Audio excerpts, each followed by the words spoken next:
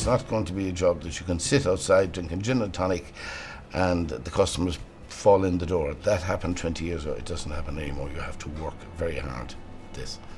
The idea of restaurateur is probably it's a romantic idea. Yeah, the reality is that it's every waking hour is working. A shop, for example, would be closed at 5 o'clock and then you go home. You know, you don't in the pub trade. It is a lifestyle. Sometimes I do think, maybe it's easier being in Afghanistan or Iraq, and I make no joke about that. That is really true. Obviously, you don't get shot at in the pub, although you do get, sometimes beer, thrown at you or the like.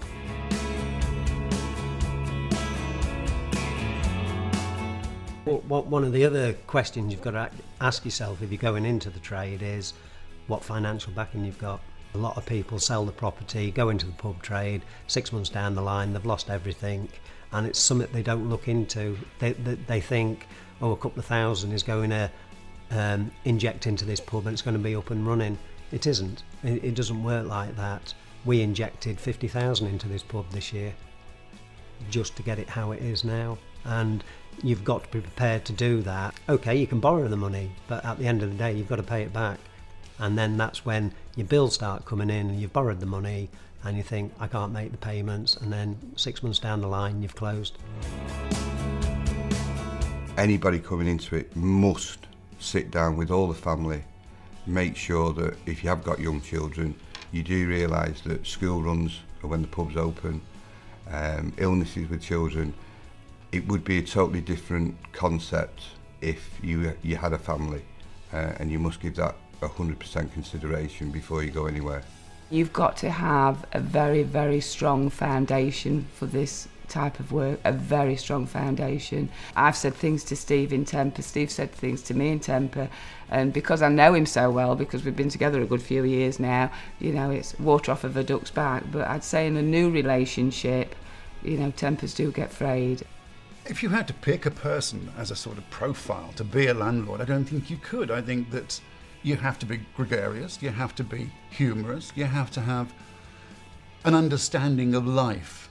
Sometimes you like Kofi Annan or, Mother Teresa or the village priest, because you hear only what they want to tell you, but alcohol does loosen the tongue. But you've got to see no evil, hear no evil, speak no evil.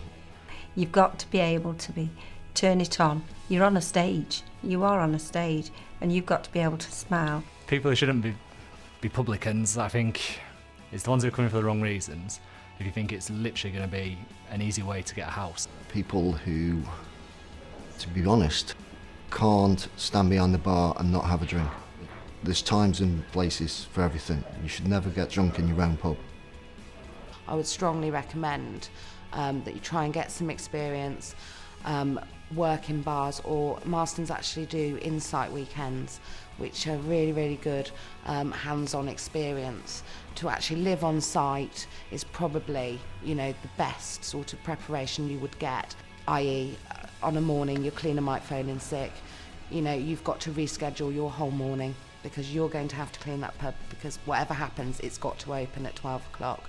So I would strongly recommend getting booked in on one of those, just to make sure you're making the right decision and just really give you the best sort of idea of what it'll actually be like living and breathing a publican's lifestyle. It's a life you choose. It's a bit like becoming a priest or a monk.